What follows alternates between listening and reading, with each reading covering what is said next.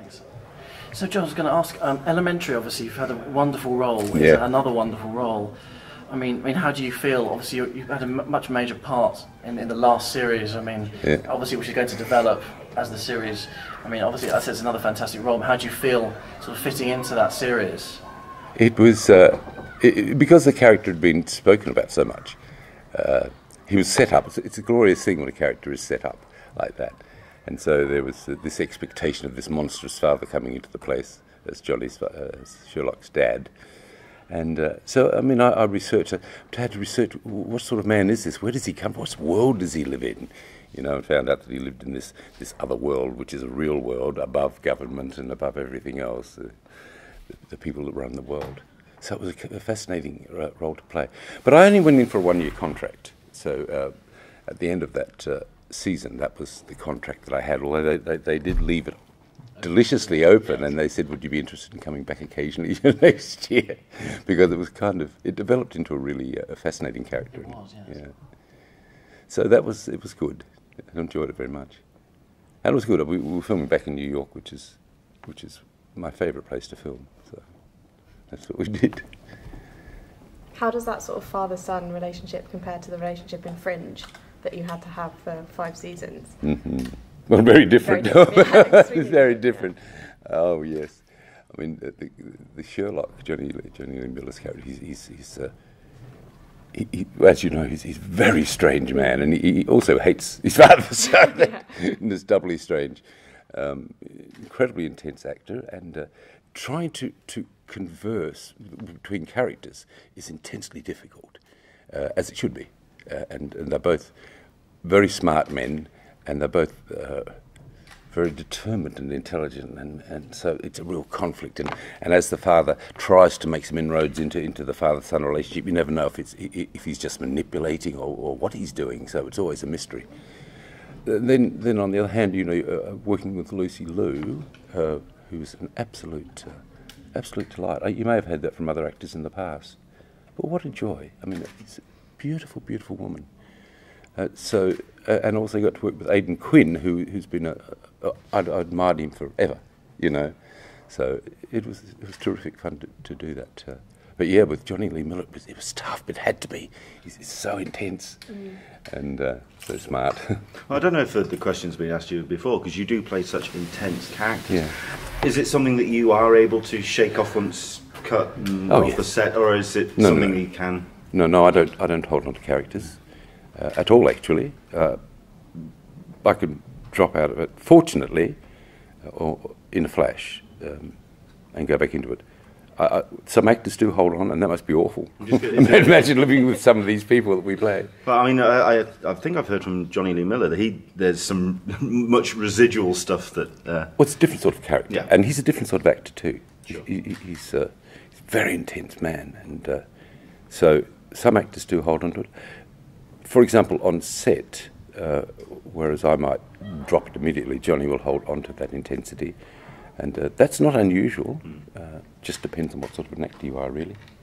So, yes, he does a bit. And he's off now doing train spotting. Yes. I can't wait to see that. I mean, seriously, how exciting. A fan of the first one? Yes. I thought it was a big shift in everything, turned my life around seeing that thing. I thought, my gosh, that's amazing. And with the original cast and director and writers. Very good. Sorry, I shouldn't be promoting that. But why not? I was going to ask you about, well, admittedly this is a slightly older film, but I just want to ask you a very quick question. It was released as The Smuggler over here, and it was called The Mule in Australia. It's The Smuggler here. I thought it was a wonderful film. Yeah. It's about a guy who gets picked up by the customs, and Noble is this. Sorry, you're this wonderfully evil. Yeah, he's a great character, wasn't he? It was a great film. I just want to talk a little bit about that. Yeah, very please briefly. do. I just want to know what that was like to shoot. Well, for me it was wonderful because most of my work has not been in my Australian accent. It's either been in English or what they call RP or various forms of American or Welsh or whatever. So to get back and play a real Aussie bloke was such fun. He was a fantastic character. He was a wonderful character, wasn't he? And such a goose. I mean, he was... So to play, how was it to play? Well, it was just fun from beginning to end. Because, as I said, I hadn't done this before, but I knew these guys when I was a kid, these rough kind of men, and the whole thing was, and it's bizarre. So you based it on people that you knew when you were growing up then? Well, loosely? Well, yeah, of course you do. Yeah. I mean, you hear these voices all the time in your head, and these old fellows. And it's called The Smuggler here. Yes, it is. They changed its name because it was called The Mule, wasn't it, originally? And they changed I did hear something about that. It's on DVD. It was a fantastic It's a funny film, isn't it? Yes, it is. Very funny. And and I got to work with some good actors, you know. Oh, we found Hugo Weaving and yeah, I'd never worked cast. with Hugo before, and it was good. Georgina Haig was there, who was my colleague from Fringe as well. Course, yes, yeah, it's good fun. Yeah, thank you for telling me it's a smuggler. I enjoyed it. I wanted to say so. So are those characters more fun to play than the sort of bad characters, or? He wasn't a good character. He was a particularly bad character. Yeah. He was evil. Yeah, they more. Oh yeah, of course they are. Yeah, I don't know. I think when there's all sorts of elements in a character, it makes it much more interesting. I've often said to my representatives, please don't put me up for sort of two-dimensional straight characters, because I'm really bad at them, and I mean it. I get very self-conscious if I don't know what to do with them. But when there's depth and complexity in a character, I love it. So it's always what I've got cast as, really. You prefer it when the script actually paints that 3 dimensions, and you're not one for discovering the character and evolving it. I think it's got to be there. From the gem of it. From the start. There has to be there. Yeah. The potential's there. I mean, all people are multifaceted. Sure. But we need to have you've got to see the room within the role as it's written to play those facets. Sure. And if it's not there, you know, I sometimes think getting stuck in a procedural must be tough, where you establish the character in the first 2 episodes and stay with it forever. I think that must be tough. I mean, I think that's probably what appealed to you for Fringe. Oh, God. And you kind of knew that there was going to be this evolution, pretty much throughout the course of the When run. I first read, it was only a scene of it, actually. Yeah. And I said to my wife, I said, God, I love this role. I know this man. I know him. This is a bit odd. And so there was no doubt about that. Sorry, what was the question? And I got lost in the thought then. This happens to me sometimes. I was thinking about the audition for that show, because my daughter, who was an actress, was in LA, and she said, Dad, there's this film coming up with show with J.J. Abrams. There's a fantastic role for you in it. And so I rang my manager, and he said, "Oh no, you're too young for it. No, they don't want to see you." And then so I went away, and we actually both went back to Australia for Christmas. And then I get this message saying, "Oh well, they do want you to put down a tape." And so we did it, and my daughter read against me. She read Olivia's role, and I loved it. And I said to her, I went home more excited than ever. I said, I'll get that role. I'll get that role. I just loved the audition so much, which was very silly. It's a personal story, but it had a happy ending, because that was what happened. So good old Sam, my daughter, put me onto it. Is that in the personal video diary, or has that been on a DVD extra? Or No, I've never told anyone. I don't think so. I don't think so. So she played Olivia. Cool. Yes. So building on the questions, would you say you have more fun playing more morally grey characters? So with Fringe and Elementary, and even Lord of the Rings, for example, he plays sort of the steward of Gondor, and you know, he's filled with grief, and of course he's not a bad man, but he's morally grey. But look, it's much more interesting to play it. I think, as human beings, when we're watching something, we've got to identify, don't we? You've got to identify with the characters, otherwise they're forgettable. Either like them or dislike them, or at least have a reaction to them, and recognise them as fully fleshed people. And so to not do that, it feels very uncomfortable for me.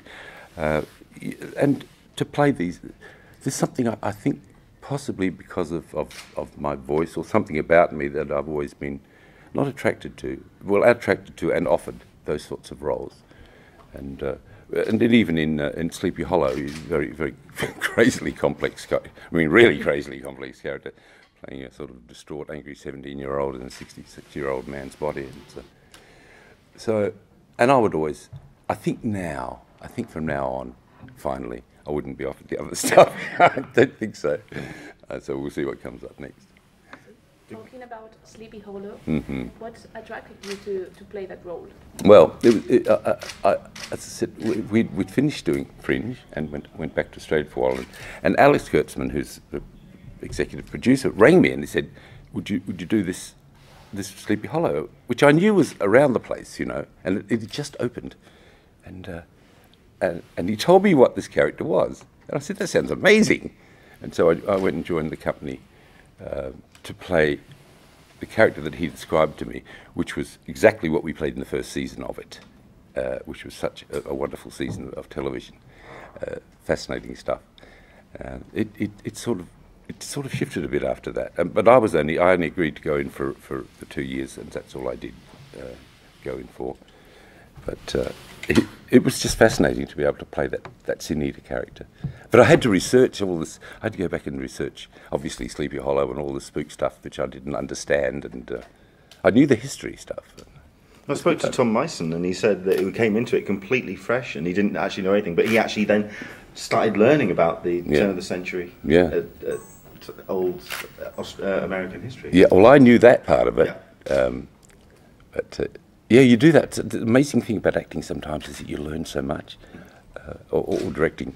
You learn so much. You have to, and so I've learned far more by acting roles than I learned at university studies, seriously, or by because of the research you need to do. When I was doing Walter Bishop, the research I had to do into so many facets, and other characters as well. It's a wonderful education. Do you feel like you've still... your career, does it feel like it's sort of in two parts? Because obviously you had a long established career in theatre and, you know, in Australia, and then obviously there was, you know, you got people's attention through, obviously, some of the American work. I mean, is it is it a career in two parts? Would you say that's a fair At least 2 parts. Hopefully more. Oh, golly. It feels like several chapters, yeah. I mean, really bizarre chapters. I mean, the very fact I'm an actor is like another chapter, you know. Where I came from, there's no way you thought you could be an actor. What an extraordinary thing to think of. When I went to law school, and that's what you did if you could, you know. So, and then other chapters. And when I first tried to break into film and television, it was dry. We moved to another, and it was hard because no one knew me. So that was when I started teaching, and I loved teaching, even though I was terrified of it at first. I thought, oh God, what do you do here? And so I remember I don't, and then the confidence went away. I don't know anything about acting. I don't know anything about it. So I sat down and I just wrote, boom. And I finished up with this document, and I thought, oh my God, how did I know all that? But it gave me great confidence. And so I used that as the premise. And we've still got, my daughter still has that initial 10-page journal or whatever it was. So then I fell in love with it, and I still teach whenever I can. Yeah, I love it. I gave a masterclass in New York about three weeks ago at the NYU, and I do it when I can. You've obviously got some fantastic characters which are in properties which have very intense fandoms. Yeah, sure. But I saw your eyes light up when Joel brought up something from the past. Is there anything in your kind of the back catalogue of work of yours that you do kind of want to, every once in a while, just say, okay, let's... it's fun to focus on the Elementary and the Sleepy Hollow, but you know, have you seen this little gem that I did? No, but I do have very fond memories of some stage performances, which of course are lost forever. Sure. And in the last couple of years, I've actually made a return to stage for the first time with a couple of plays in New York, which was really fascinating, and so that was kind of having been totally obsessed by it by years, and then leaving it and then coming back. And you feel like coming home? It was really wonderful. It was really, and they were both great roles. So, what roles were they? Well, I first of all, was it classical theatre or? Well, no. Well, I played Henry Gibson in the last one, and the one before was a very good play called Substance of Fire, where I played an old Jewish man. Great roles. So it was fun, and well received too, which was it's always nice when they are. Would you say theatre has changed since your time, or is it still the same old? Same as far as I can say, there was no change. No, well, I don't know. Not from what I've seen. I don't think it's changed. What's going to change, you know? Yeah. I don't know. So I would say no to that. But I mean, I'm not an expert anymore. I go to theatre when I can, you know. But, mainly in New York, which is where I work most of the time. But you also work in animated characters, with voice. What do you like more about that area? I was lucky when I first started. as an actor, I caught the tail end, the very end of radio drama days. I caught the very end of radio drama days, and so I was able to go in and you know, when they'd have people around banks of microphones and sort of doing all this stuff. So I fell in love with it then. It's a skill you need to learn to do voice work. And I was reminded the other day of when, before then, a fellow who ran an advertising agency said, "Gee, you got a good voice. Come in. I'm going to use you. You know, big sell." And I went into a studio, and I had no idea at all what to do. And I stood there frozen and tried to do a radio announcer voice, and it was dreadful. I had no idea what I was doing. So I went to some friends and said, "What the hell are you doing there?" You know, they told me, "Oh, that's all right." So I learned to do it, and I love it. I love the challenge of it. But I'm an actor that loves doing ADR. I don't know if you know what that is, but it's when we go in and revoice stuff. Most actors hate it. I love it. It's just a really interesting challenge. Doing character voice, it's acting still, whatever you're doing. It's different from others because it comes in bits and pieces, you know, and we did the big game Arkham Knight, and I actually voiced that over a period of 2 years, you know, and all you've got to do is remember what character you're playing, and they play back a bit of the voice you were using. So, but it's fascinating stuff. I love it, actually, and it's intense as anything. You know, you go in there for a 6-hour session. At the end of it, you're wiped. I mean, it's too long, frankly, for the voice. To be honest, 3 hours is about the max, but we do it. So what are you working on next? I don't know. I've just finished Elementary. I'm just now doing a game for you. No, I know. No, I have a little bit in a film coming up in July. Yeah, but no, there's nothing yet, except what I'm doing now. It's just a hiatus. I don't know. There's a few things being talked about. I wouldn't mind doing another series. I think I've got one more series left in me before I curl up my toes, as they say.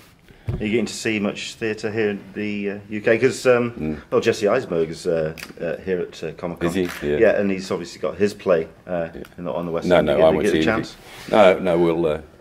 no, we won't. Well, my wife's never been to Prague, so after here, she can tick that off the bucket list. We'll go we'll go there for a couple of days, and then we've got a conference at Hanover, and then a few more travels around the world after that.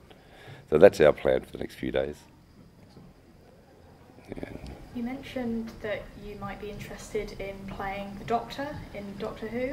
What kind of about that would appeal to you? Well, it's you know, it's funny. It's such a legendary thing. It's nearly as old as I am, which is pretty rare.